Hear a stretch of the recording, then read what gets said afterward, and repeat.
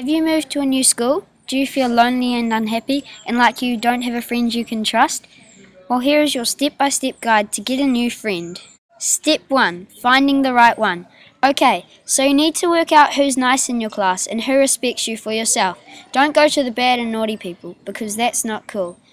Once you have found someone who's nice and respects you and doesn't get in trouble, I think you are set to get along with this new-to-be friend of yours. Step 2. Getting along with them.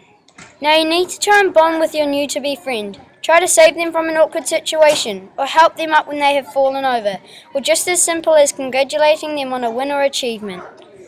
Now, they will be asking you to maybe hang with them or sit by them in class, and just chill out. Accept what they ask you and hang with them. Make sure you get to know what they like and what they like to do in their spare time. Their interests. Show them that you love reading and going on Facebook or drawing, or just show that you're in love with One Direction because you know maybe they may have the same interests as you. Oh, and before you go, just remember to be you, because there's no one better than you.